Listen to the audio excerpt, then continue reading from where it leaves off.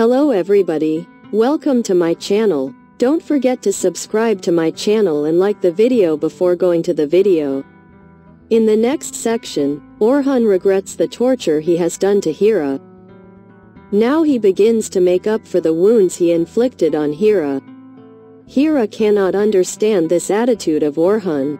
He is very nervous because he thinks that Orhun will behave badly again at any moment. But Orhun treats Hira too well and shares his bed with Hira. He wears the bracelet that Hira made. Hira cannot make sense of this change in Orhun. Orhun tries to find Hira's family. He treats her very well in every way.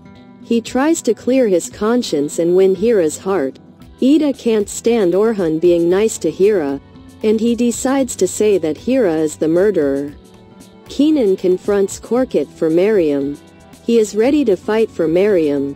Korkut is very angry that Meryem and Kenan are united.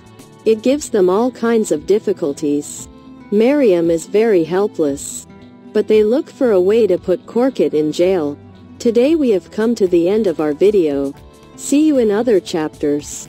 Don't forget to like the video and subscribe. Goodbye.